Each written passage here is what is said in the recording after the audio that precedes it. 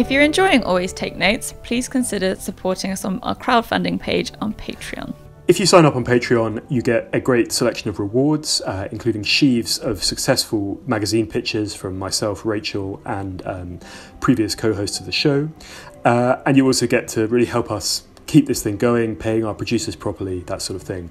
We'd like to give a particular shout out this week to another of our Patreons, who is Josh Scott. I hope we're pronouncing your name correctly, who signed up last month. Many thanks indeed, Josh. Hello, and welcome to Always Take Notes. In this episode, we spoke to Matthew Syed.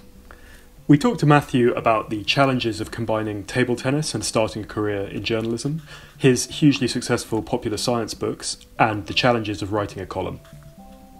It's a great episode. We hope you enjoy it. So Matthew, great to have you on Always Take Notes. This is another episode that we're recording during the lockdown, but hopefully the audio this time will be a little bit smoother. We wanted to start off by asking about your kind of early life, and how did your developing passion for table tennis and your entry into journalism go hand in hand, or how did those things kind of run in parallel? Well, thank you for having me on. Great to be here despite the lockdown. Well, you're right. Table tennis is definitely a big part of my life. Don't call it ping pong. I started at school, primary school, and became obsessed with this wonderfully intricate, complex, highly strategic game, and took over my life. Really, I left school early, 16, during the first year of A levels to play full time. As I was getting to the end of the table tennis career, my father, who had always been against me leaving school, he's from a Pakistani background, very educationally focused. He had pointed out that what would I do when table tennis ended, and that did become quite a live concern in my late 20s. And I phoned Director Inquiries to get the telephone number of the Times newspaper. Actually, I tried the Guardian first, but I didn't get a call back. Then I dialed 192. Older listeners will remember that's how you used to get telephone numbers back then, and got the number of the Times, got through, and they offered, they said, if you can fax it, this will show you how long ago this was, they said fax in some ideas and we might be able to take some articles from you on sport, and that was how I transitioned into journalism. So they were all sport from the beginning. It was that was your kind of journalistic focus. It wasn't really a focus. It was the only option. I mean, it was very rare that I got in. I think the first time I got into the paper, I did write a couple, didn't make the cut. And then on spring 1999, I got a piece into the Times that was actually published on long pimples, which is a type of table tennis rubber. Slightly obtuse topic, admittedly. But from then, for a number of years, really, I got in very sporadically, always on sport, but I felt very lucky to get anything in at all, frankly. But yes, that's how it was for much of my early. I don't think I'd call it a journalistic career. I was on like £100 an article. That's how it worked for quite a long time. But you had also gone to university and things like that in parallel to playing table tennis, right? Or was I? That's right. So 16. So I left school, and then I taught myself my A levels after a couple of years of playing table tennis alone. Table tennis on its own. I actually felt that I needed something more in my life. So I did buy textbooks and started reading them. And because I was reading them because I wanted to read them rather than a teacher telling me to do so, my motivation really completely changed. And yes, I was very lucky to get into Oxford. My dad filled out the application for the UCA form, it was called back then. I was playing table tennis in Sweden at the time. He forged my signature, which I hope doesn't invalidate the degree. But he said, you have an interview at an Oxford college, even though my O-level results were not very good and I didn't have any A-levels, but they did give me what was called a conditional offer. And then I ran the table tennis career. I mean, it was very difficult to go to Oxford and play international table tennis at the same time. I was away from Oxford, I'd say 4 days a week minimum. even in term time. So I wasn't there very much, but I did a PPE degree, so you didn't really need to be. There weren't many lectures. It was the tutorials, and I went back to Oxford for those. What was it about the Guardian and the Times that appealed to you? Well, my family read the Guardian, and so I tried them first, and then the Times. Maybe my memory's playing tricks, but I think they had a little period where they sold the Times on Mondays for 10p, and I read it for a bit. It was lucky, really. The sport I got, with the Guardian, I got through to the secretary of the sports department, and left a message and never got a call back. I tried a few times. With the Times, I got straight through to the sports editor, who had actually heard of me. He had once commissioned an article when I was at Oxford, on this table tennis playing intellectual. And he had heard my name, so he said, yeah, he was quite up for me sending ideas. And could you give us a bit of an explanation, maybe for people who aren't as familiar with the sport, what your kind of routine in your life as an international table tennis player was like? Like how did it compare? How was it all playing games, or were there elements of gym work and things like that? How does it compare to being a professional sportsman in other disciplines? Oh, very interesting. Yeah, so very professional. Actually, the money was good. I took a very big pay cut when I left. It's because China, table tennis was very big in China, which was commercializing in the 80s. The money was pretty good, but we'd wake up, train, get on the table. Well, obviously a warm up, and then get on the table 9:30. Train 45 minutes, 10-minute break, then another 45 minutes flat out, stretching, lunch. Sleep in the early afternoon, train again on the table, and then after the second training, you would do sprints, weights, or cardiovascular work of one kind or another. And this was interspersed with club matches in France, international circuit around Europe and the rest of the world, and then the very big set piece events like the Olympics. And did you, forgive me if you've already kind of mentioned this, but did the kind of table tennis ever coincide with the journalism? Were there times where you were kind of finishing training and going and writing an article, or juggling the two? Yes, so 1999, about a year out from the Olympics, is when I pitched. And because I was in the Olympics, I was a bit naughty. I hadn't been selected for the Olympics, kind of implied that I had been. And I sort of pitched it as a diary column. So it was they overlapped for a couple of years, and then after the Olympics in 2000, not long, about 2 seasons after that, I retired, and then there was no table tennis. But journalism wasn't paying very much, so I always had other sort of careers, other things that I was doing at the same time. That remains the case now, but journalism writing took up a sort of an increasing share of my time. And could you tell us about how your career at the Times developed before up to the point when the book started? So how did you go from pitching ideas by fax to kind of getting an inroad at the newspaper there? Well, actually, it's funny you say that. Pitching ideas by fax. The first articles I wrote, I didn't have a laptop. Did I have a laptop? No, I didn't have a laptop. So I would write them longhand. Okay. And then dictate them to my mum, who I was living in southwest London. She lived in Reading. She would and type them into her computer.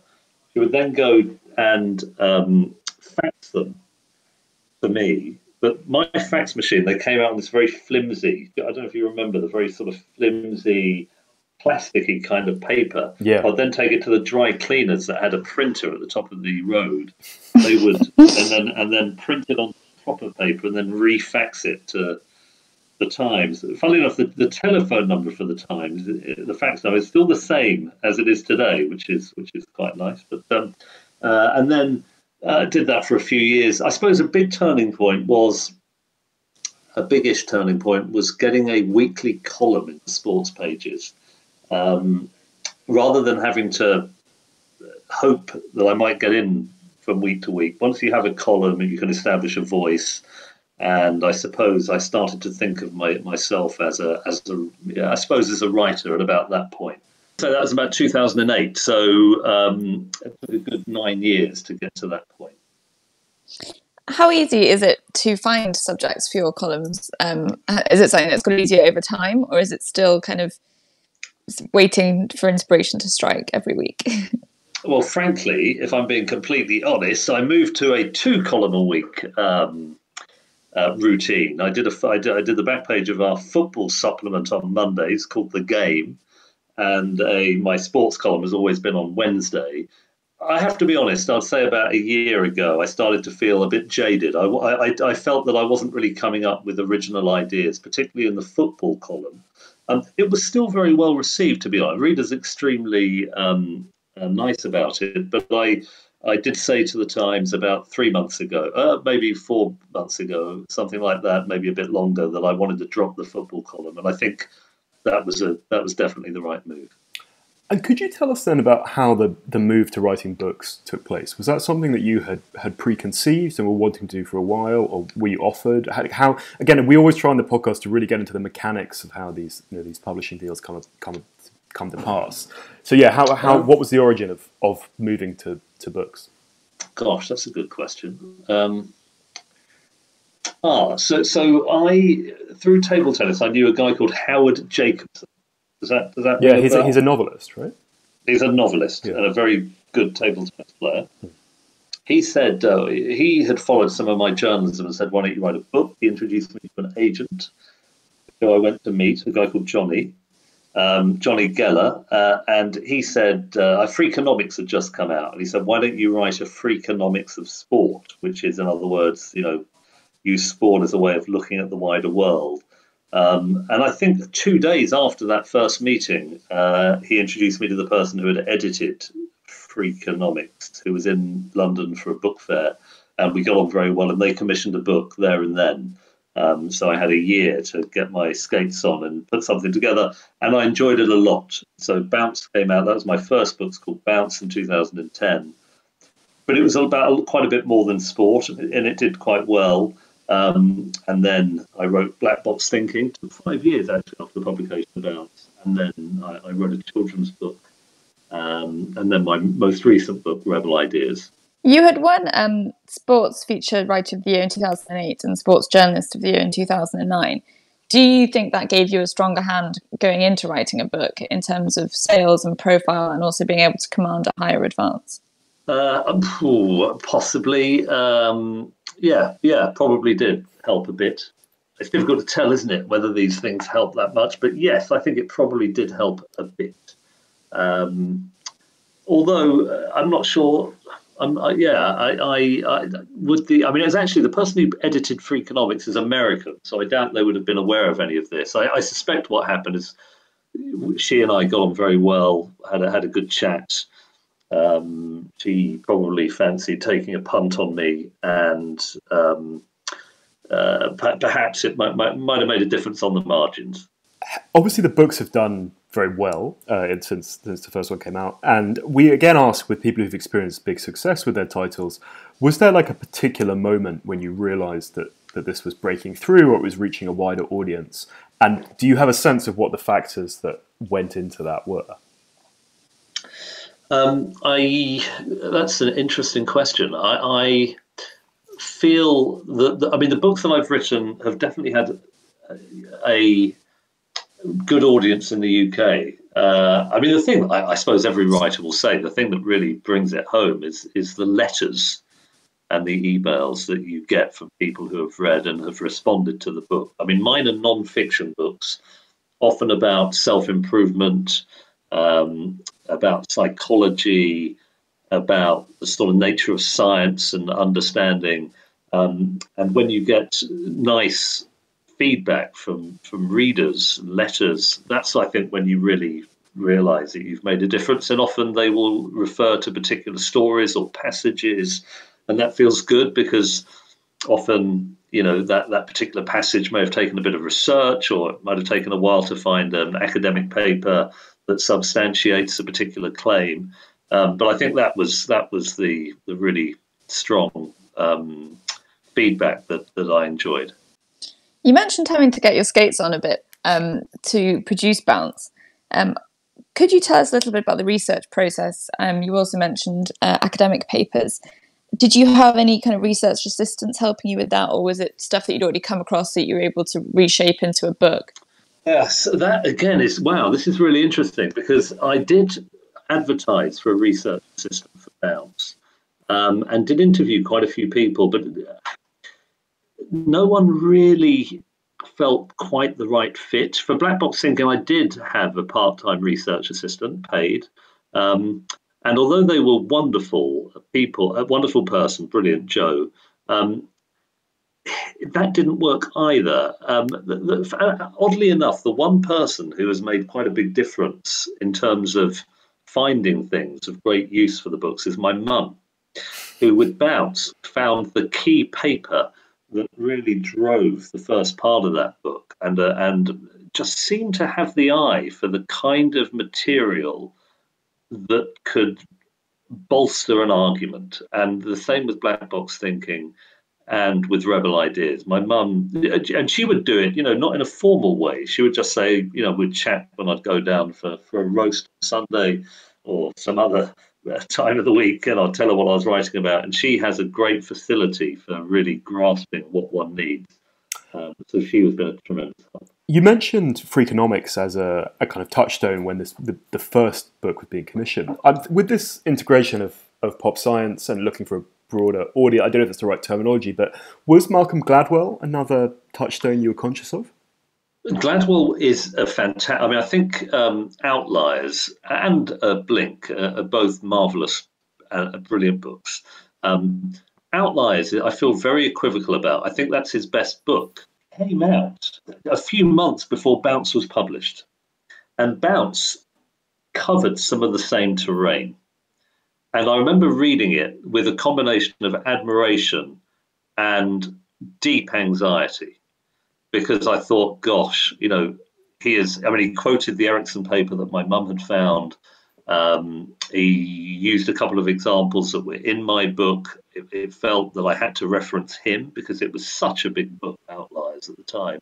But I'm just very glad that there were other things in Bounce, and I think I approached it in a slightly different way. But yes, a huge influence, Gladwell, and a fine non-fiction writer.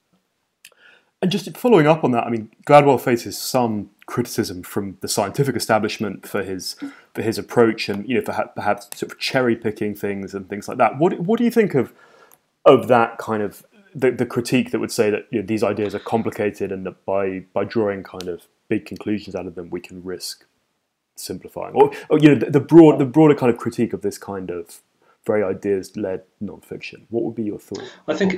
I think some of it's quite fair, the criticism, but some of it's a little unfair as well.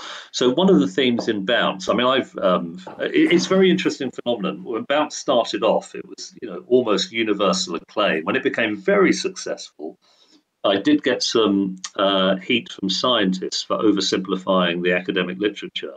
But it was very interesting. I mean, Gladwell experienced the same thing with Outliers. But he was very careful in the early part of that book to explain. So the argument, for what it's worth, is the relative importance of talent on the one hand, or genetic variation, and cultural factors on the other hand, in the explanation of success in different contexts. And Gladwell, and obviously it's a combination of both.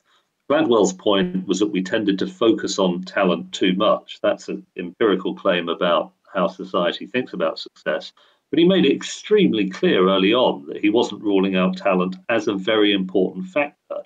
But he said what we need to do is look also not just at the quality of the seed, but also where the plant is growing within the forest. Is it overshadowed by other trees and all of these other things? What's interesting about this, for me, very, very interesting, is that almost all of the research that has come out over the last 5 years has, in very interesting new ways, shown how this argument about the importance of culture to success, to intelligence, to IQ, to scientific advance and innovation, it's moving more and more in that direction. So science does move for sure. And I think that while some of the critiques of Malcolm Gladwell, David and Goliath, I personally critiqued, I reviewed it for the Times, and I thought it was a lot weaker than his previous books. I think some of it's fair. Some of it's very unfair. In other words, they build a straw man version of Gladwell to criticize. Well, I think you have to take the arguments in their totality. to understand its value. And I think Outliers was a genuinely very good book. And could we talk about black box thinking in 2015? What made you want to write a book about the different ways to kind of think about failure and learn from failure? So I'm very interested at university in scientific method. I mean, it goes back to the previous question in some ways. And one of the hallmarks of science is the willingness to come up with testable hypotheses that can be falsified. You come up with an idea, and if somebody performs an experiment that shows that the idea doesn't work, then that idea is overturned, and that provides the foundations for a new idea. In other words, science is very willing to take failure seriously. And I think that's the hallmark of its greatness as a human institution. And that, of course, was an argument made by Karl Popper, a philosopher, great philosopher, 20th century philosopher. And it seemed to me that you look across the world and those systems that are capable of failing well, of learning from mistakes, perform much better through time. And those that try and deny or elude their failures tend to stagnate and go backwards. And that was really the basis for black box thinking. And the title Black Box is the black box in an aircraft that can be used to figure out what went wrong so that reforms can be put in place. And this is why, in my view, aviation has a very good track record of safety. It's constantly learning from mistakes. I was really interested to look at your work on particularly on this growth mindset idea, because I came across that a number of years ago, I think actually before your book came out, because I was writing a magazine piece about GCSEs and looking at people who'd done very well in their GCSEs and then seeing what it had meant to them later on. I remember talking to a psychologist, I think at Stanford, who said that you either, if you did very well in your sort of first exposure to public exams, you either became obsessed with curating your record, as she put it, so with not putting a foot wrong, but to do that you would actively avoid opportunity and risk, or you would have actually used the same phrase, a growth mindset, that achievement would be important to you, but it would not be the most important thing. Do you think that that has would you think that's a fair reading of our educational system with regard to how these things work? Yeah, I think that is a very, I mean, if you think of science, I mean, science had a fixed mindset for almost 2,000 years. In other words, what was the phrase you used? They curated their hypothesis. The world is 6,000 years old. It's the center of the solar system, and that was it. They didn't want to challenge those preconceptions. It was only the scientific revolution when the scientific community, simplifying a little bit, moved to a growth mindset. In other words, we have some good ideas, but there's more to discover. In other words, we want to test those ideas. We want to reach out to diverse voices to see how we might improve our understanding of natural phenomena. That was a psychological revolution of the kind that Dweck argues we need a bit more of in our educational systems. And I think if Dweck is, I think, the psychologist you might be referring to. Yeah, it is. I've forgotten her name, but yeah, it was her. I interviewed her. Yeah, she was really good. She's great, and she and I have become very, very good friends. And that's a very big part of the way I think about the world. I mean, it's this interaction between psychology, systems, that really drives progress. I was interested to see some reporting that when he was Health Secretary, Jeremy Hunt was inspired by your work as the intellectual basis for kind of reform of the NHS. What does that look like in healthcare? What does a growth mindset and black box thinking mean in that field? So one of the early parts of black box thinking is contrasting healthcare with aviation. Aviation analyzes its near misses and its accidents very systematically and very honestly to reform its procedures and its ergonomic design and all the other performance critical aspects of what it does. In healthcare, I'm sorry to say, that is a big weakness for two reasons. One, there's a blame culture, which means that when frontline professionals are open about their mistakes, instead of seeing this as a learning opportunity, they're often penalized or sanctioned or struck off or put on trial for culpable homicide. The other problem, it's also a significant problem, is the ego of senior doctors who don't like to admit that they're fallible, going back to the fixed mindset that we were talking about earlier. and that obfuscates institutional learning too. So Jeremy Hunt read the book, he got in touch, and I spent many hours in his office with healthcare leaders talking through how British healthcare could be reformed to make it a learning organisation. And one of the reforms, one of many, was the introduction of something called a healthcare safety investigation branch, modelled on the aviation accident branch, which had a legal mandate to learn from mistakes and issue reports to drive improvements to British healthcare. So some nice things came along off the back of that. It's interesting, just in the run up to this interview, while I was researching it, I was looking at that aviation medicine argument you were making, and I'm in parallel at the moment. I'm doing a big magazine piece about the corona responders. So I'm interviewing twice a week a range of doctors and nurses and so forth. And I raised this with an ITU doctor who I was speaking to last week about this aviation comparison, and he pushed back on it, saying that he felt that you can't compare across the two, and that a better comparison for healthcare was construction, because that was the argument that he made. He felt there were more analogies from how building sites had been made safe than from how medical work had. What are your thoughts on that? Well, construction is a very good example of an industry that has a poor track record of learning from different. I mean, remember, there's lots of different types in the States, but he or she, the doctor you're referring to, may have been talking about safety incidents in construction. But it's a very similar approach. The very good construction, they need to have open reporting of mistakes, an analysis to see if there's a pattern in the safety incidents, if that makes sense. Yeah. Are these safety incidents happening for similar reasons? And then this is sometimes called root cause analysis, and then changes to the system to bear down upon those mistakes. So I suppose some doctors don't like the analogy with aviation because they think healthcare is more complex than flying a plane, and that's true. But the complexity makes the learning even more important. I mean, most of the doctors my feedback so far is that most of the doctors who have actually read the book have felt that the analogy works. But you're right, there is a bit of pushback from some. We do a lot. I mean, I have a business. We do a lot of work with some of the biggest construction companies in the world to improve incident reporting, and I mean, a couple of they now have black box rooms where they analyze safety incidents. They make sure that these learnings are then metabolized by all of their different sites, and it's having really, really strong impact on the number of avoidable incidents, the amount of avoidable harm to frontline professionals. You mentioned your other businesses and other forms of income. It's a rule of the podcast that we ask about money and how it intersects with a writing life. Could you spell out in terms as it's clear or as not as you like, but the division of your income between your column, your podcasts, and public speaking and books and anything else you might be doing? I don't think I've ever been asked that question before, except my accountant.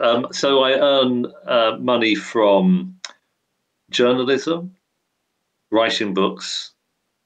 I have a business, which is a consultancy business, which helps organizations with culture, mindset, and with creating learning system innovation.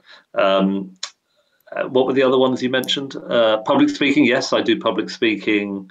A bit of broadcasting, not very much broadcasting, but a bit of broadcasting.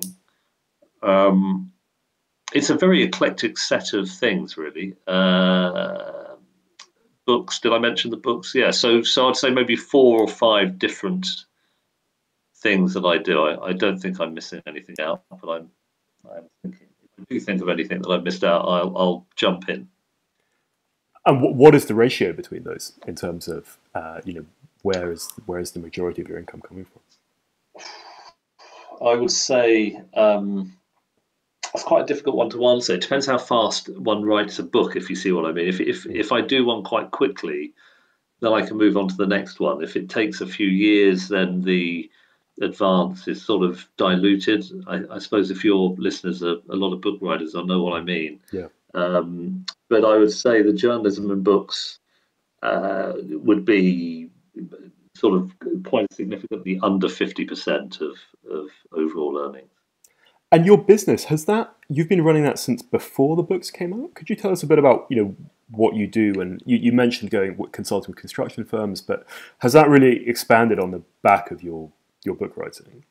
Yeah, so the business, I got a lot of people wondering how to take some of the arguments in the books and how to actually apply them in practice.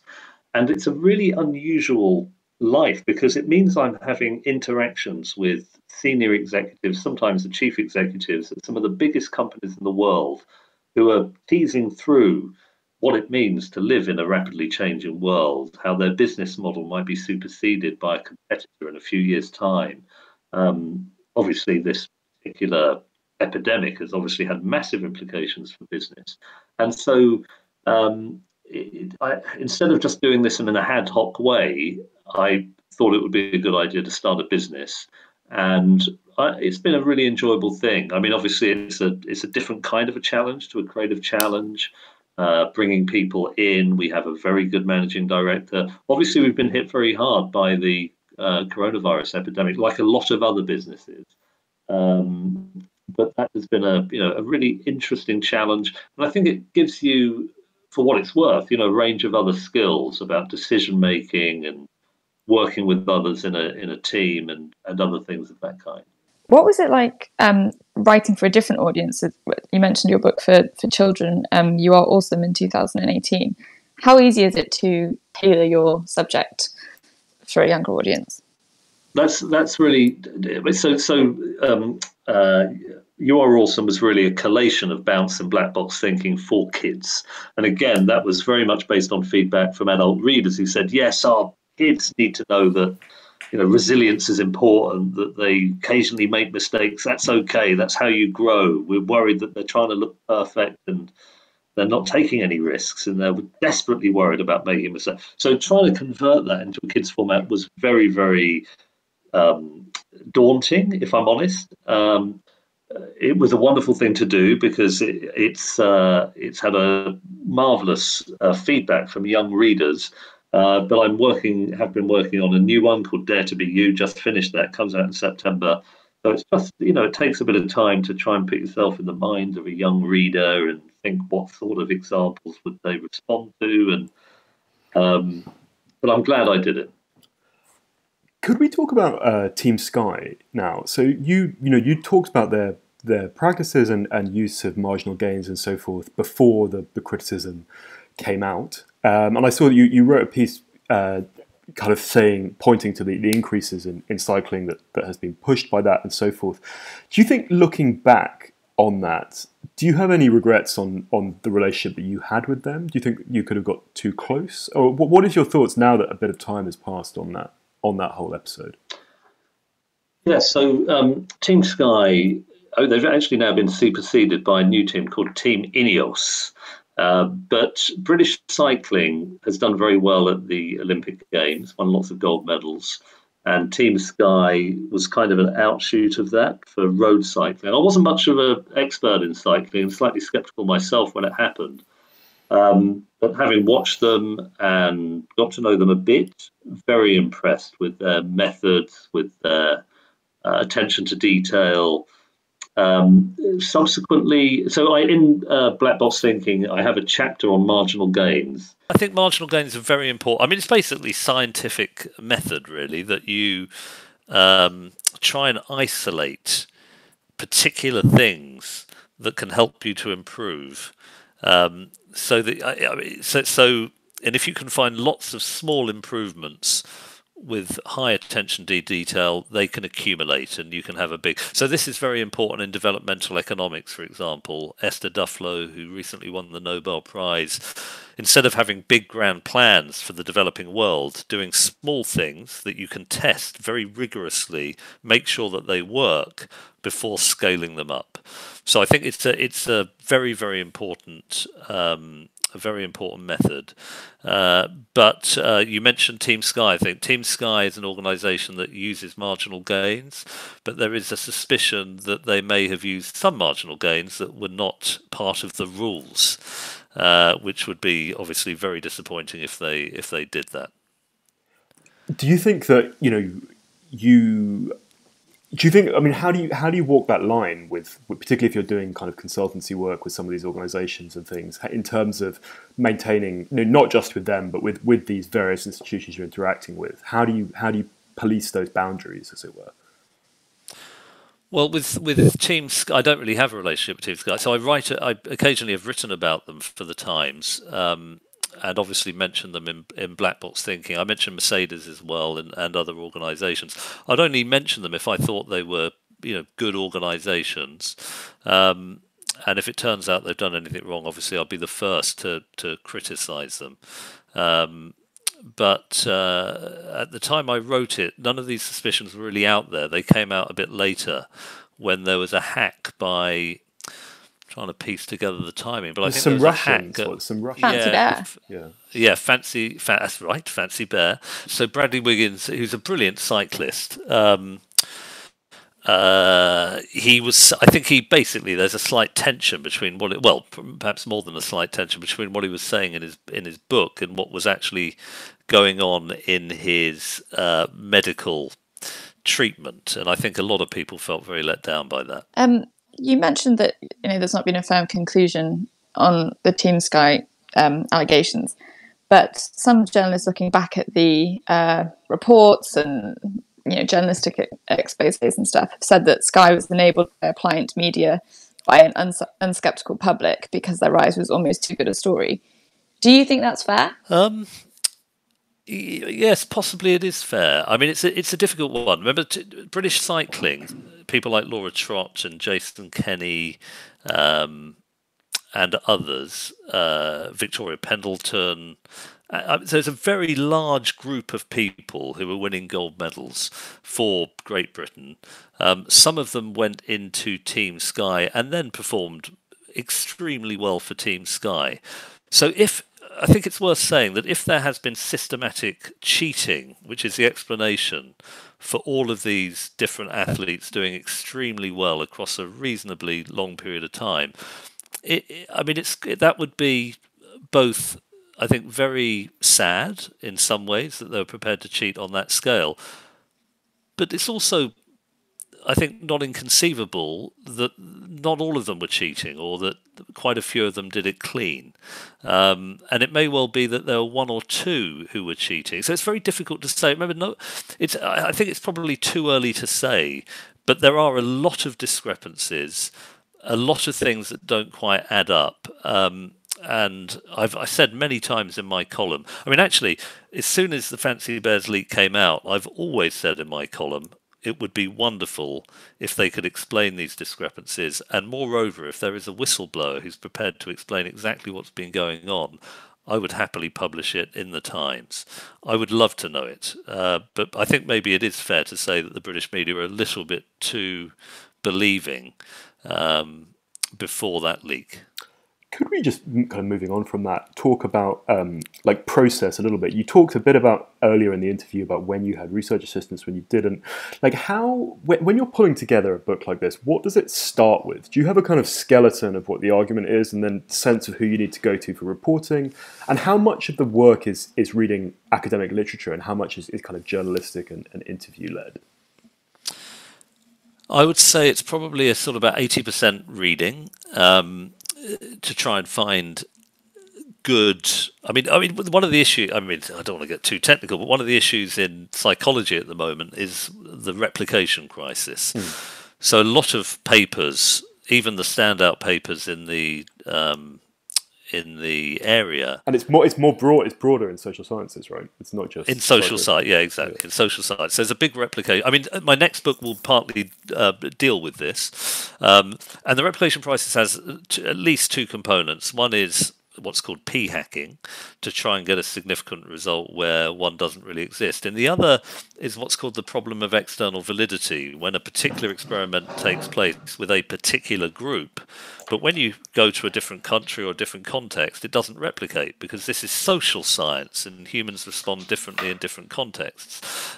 So I'd say about 80% of it is making sure you have a robust finding before you go to the journalistic question of how does one convey that finding in a way that is digestible. And to carry on asking about process, what do your kind of writing days look like? Do you follow a structure? Do you see how you feel on the day? I'm very random, really, because the dates can be quite varied. I might have something on, I might have a column to write. So when it comes to writing the book, I try and find time as and when, if that makes sense. So if I've got a half a day off, I'll try and get in the right frame of mind and read as much as I can and then start writing. So yeah, it depends a lot on the structure of the week. Do you think there's ever a risk that you could become a prisoner of your own success? That you've had these like kind of very successful ideas-led books, and that you're under pressure, perhaps from your publishers from elsewhere, to kind of replicate in that mold? Is it ever frustrating that you feel you might want to do something completely different, for instance? Yeah, well, I think the kids' book was a real release and something different. But I love writing these ideas books of mine. I absolutely love writing them. The next one is different because it will be about history. Could you tell us a bit about that?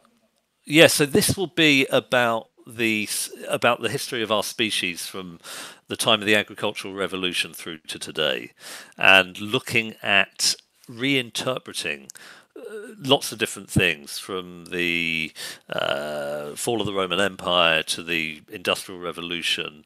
I'll be drawing upon interdisciplinary academic work that I think is going to revolutionise our understanding of our history and to a certain extent, our species. So I'm really excited about it, and I'm desperately keen to carve out a bit of time to start writing about it. Would you ever write anything fictional? I would love to. If I think I'd need a lot of practice. I'm a great believer that practice leads to success. I think I'd need a good 10 years to practice to write a fiction book. I don't think I have that natural facility, but I would like possibly a children's book at some point. What has the reaction from the children's books been? You mentioned how the letters from readers and how, like many writers, that's tremendously important to you. Have you had reaction from young people as well? Yes, from kids writing it. Yeah, all the time. I mean, it's sold really, really well in the UK, and it won Children's Book of the Year at what are they called? The Nibbies event, which was wonderful. Yes, I've been blown away by the response of You Are Awesome. I've even got my son reading it at the moment, although he is not such a big fan, frankly. He's 6 years old, his name's Teddy, and he critiques it violently most evenings. But at least he's getting through it. But no, it's been a really enjoyable thing to do. We're in the middle of the coronavirus lockdown at the moment. I think we're likely to be here for a little while yet. From your kind of work on looking at learning institutions and things like that, what do you think when the big kind of wash up, the public inquiry or whatever is done at the end of this, that are going to be the key points that are drawn out or that should be drawn out? It's difficult to be sure at the moment, but my most recent book, Rebel Ideas, is about the power of diverse thinking. If you get diverse thinkers in a room trying to solve a multifaceted problem, you get a much better result. I suspect, but I'm not sure, that one of the issues is going to be a lack of diversity in decision making, that you really want not just epidemiologists, but you want epidemiologists who have had different experiences, not just flu, but SARS and MERS. You want complexity theorists. You want decision makers who live in tall tower blocks, because they would have a particular perspective on how a policy... Because remember, any policy on coronavirus has effects of very broad range, and I think that we may well come to the conclusion. I mean, so the opening story in the book is the CIA and its inability to understand predict the 9/11, dangers, right? to predict 9/11. And I think so. So if you just think about prediction market, if you think about the art of prediction, it is clear that the biggest single element in making wise predictions is optimized cognitive diversity. And I'm not clear, because they don't tell us who was in the modelling group of the UK, at least, feeding into Sage. We don't know, and I don't know who's in Sage either. And we haven't yet seen the modelling that they're using to make the big economic decision that is live at the time we are talking. So I think that may well be what comes out of a future review. So to be clear, you still want experts, just experts with diverse experiences. So you need depth and breadth. So if what would be a good example? If you think, so a very clear example is if you take the greatest economic forecasters in the world and take the most accurate forecaster, that forecast is less accurate than you would get if you took the top 6 or 10 forecasters and took the average of their forecasts. That sounds really odd, but it's to do with cognitive diversity. You get that's with economic forecasting. Of course, with the coronavirus, any decision has an impact both on the economy, and any prediction is drawing on epidemiology, the properties of the virus, the behavioural consequences of policy. And there you need really diverse teams, but you need diversity optimised for the problem. I go into this in a lot of detail in Rebel Ideas, and I won't be at all surprised. In fact, I've already had feedback from some of the top academics some in the world who have come to me and said, do you realise that this is the basic underlying problem here? But as I say, I found it difficult to verify that, because I don't know who are making the decisions, and you don't know on the basis on which they're being made. We don't have enough clarity yet. This is genuinely the final question, because we are against our time limit. But the way that in the policy discussion, a lot of people talk about the science as a kind of homogenous thing that we are being guided by and things like that. It's very understandable, I suppose, that politicians will say that. But do you think that is a valid way to talk, or it's a simplification? I mean, I'm pretty confident that Sir Patrick Vallance and Chris Whitty were in place as the Chief Scientific Advisor and Chief Medical Officer before Boris Johnson became Prime Minister. So he inherited... Whitty is an epidemiologist by background, but it just may well be that they had a particular lens on this problem. They were thinking about it through the prism of flu, when it has very different properties. It's very difficult to test what might have happened had a different group of people been in the room as the decisions were being made. But I wish they'd published the modelling sooner. You see, in a time of war, you don't want to publish your decision making because it gives the enemy a chance to anticipate what you're going to do. This virus doesn't have that capacity to anticipate. So the more they can publish, the more they can get eyeballs on the problem and to highlight mistakes or potential. I think they'd have the public and the scientific community really behind them on that. But as I say, I don't envy for one moment politicians having to make very gravely consequential decisions on the basis of a great deal of uncertainty and with scientific opinion itself divided. Well, look, Matthew, thank you for being a great guest on the podcast, and thanks for your patience with the slightly frustrating connection. I'm wishing you all the best with your projects going forward. Thank you. Thanks for having me. Appreciate it very much. Hello, it's us again. Rachel, what was your take on the Matthew Syed interview? Technical difficulties aside, which I'm sure will have been ironed out by the time the episode is produced, I enjoyed it. I enjoyed that episode a lot. Matthew's had a really interesting and varied career, and quite a controversial one in places. The Team Sky stuff was good to cover that. What did you think? Yeah, again, I thought very interesting in kind of that genre he's operating in, these kind of ideas-led non-fiction. We talked about the overlap with Malcolm Gladwell. Yeah, I think it was good that we put some of the tougher questions to him about how the Team Sky stuff looks in the light of what's come out more recently. Also, interestingly, he has this kind of parallel consultancy business that he's run alongside his journalism and his writing for a long time. I also remember enjoying the fact that his mother is his best research assistant. I hope she gets a good credit at the front of every book. Yeah, I hope she's properly remunerated. Anyway, this has been Always Take Notes, hosted by me, Simon Acomb. And me, Rachel Lloyd. Our producer is Nicola Keane. Our social media is by Katie Lee. Our graphic design is by James Edgar. And our score is by Jess Danheiser. If you'd like to follow us on social media, you can find us on Facebook and Instagram at Always Take Notes, on Twitter at Take Notes Always, on Patreon at Always Take Notes, and if you'd like to leave a review on iTunes, please do. Many thanks. Goodbye.